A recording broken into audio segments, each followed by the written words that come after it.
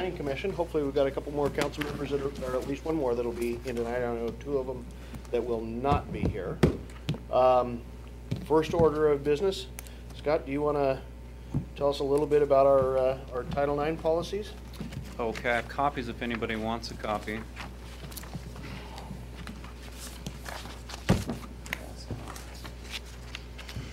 Basically, last summer, the state legislature had come up with a policy that all cities and counties and districts need to develop a policy regarding community athletic programs and not discriminating based on sex. Basically, it's kind of like a Title IX with the colleges that we think of. There have to be so many women's and men's sports. There's already state laws that kind of require cities and states and government to not discriminate based upon gender and other things such as sexual orientation, race, and religion, etc.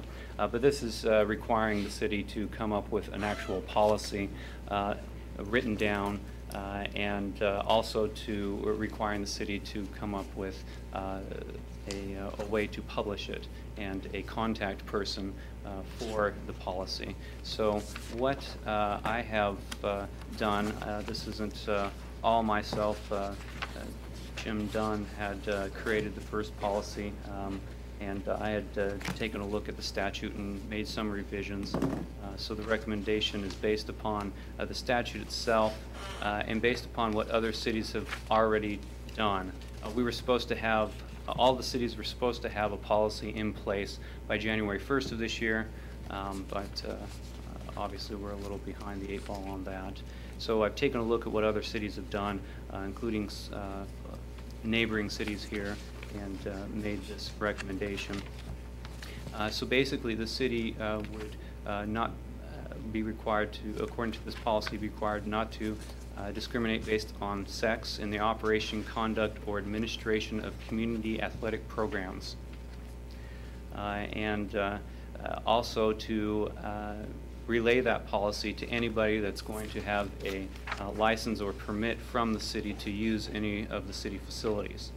So we would also need to input in any publications that we have. For example, like there's a license or a permit application, we would need to include our policy in that. And there's a little short policy that we can put if we have just flyers about the community programs that we might be passing to the public, that we can use instead of this entire long policy. But the long policy needs to be on the website for the city and be passed out to anyone interested in using. Yes? So when they sign for the permit, they sign recognition that they've understood, they've read this policy? Yes, and they're supposed to also abide by the policy. And it says here, publish a non-discrimination policy on the city's website. Now, do we have to post that at any of the fields? In other words, we have our rules that we have for hours, alcohol, whatever. Do we have to post this, or is it? There's no requirement pursuant to the statute that we actually post it at the facility.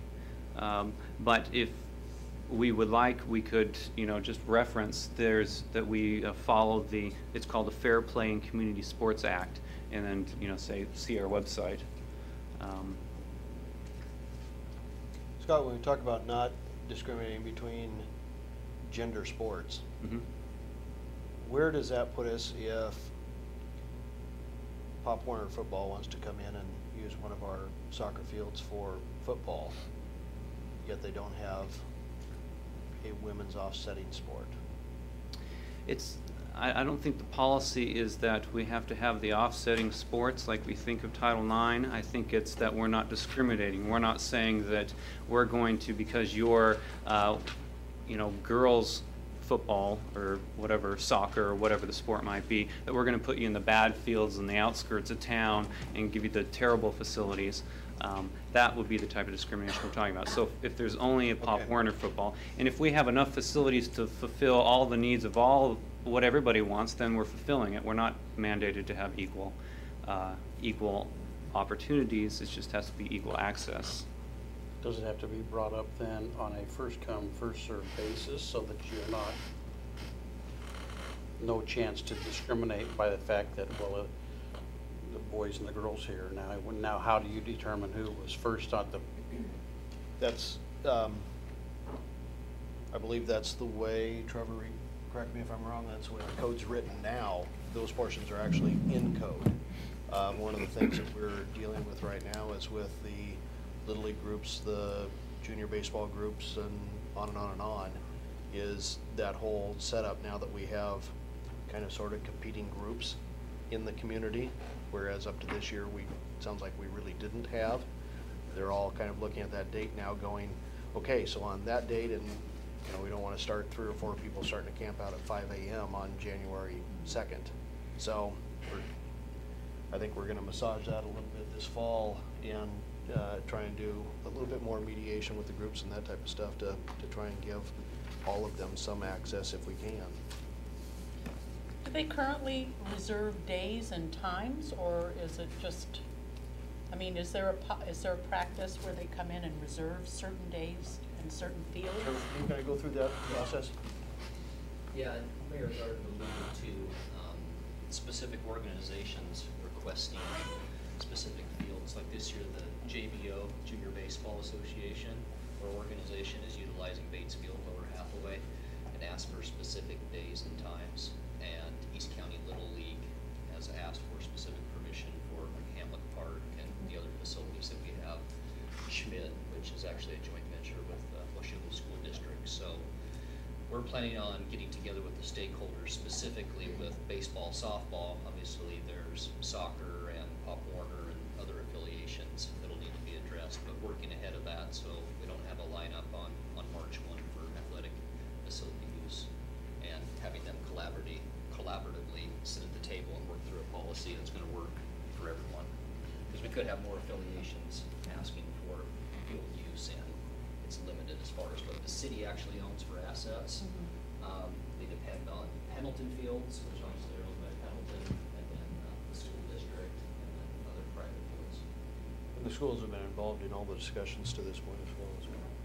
what about Pendleton, do they have to do? Do they have to follow the same rules Pendleton? Good question. I mean, Yes, because it's any facility that the city operates, conducts, or administers. It doesn't have to own. Yeah, we don't do any of that. It's all privately done, and they let Okay. the individual groups. I don't think there's any agreement between the city and Pendleton at all. Okay, well then, it's whatever the city's connected with, and as long as we're out there plowing the fields or mowing the lawns or whatever. And doing it equally. Molly, the other thing is, see, at times for the fireworks stands permits, it's a first come, first serve. Is that correct, Chief? Yeah. And then the other thing is that January 1, you can come down here and reserve one of our parks, but it's first come, first serve too. So that's where my question came from, is how do you do this? That's what we're asking too. Paul? Just to be clear about first come, first serve,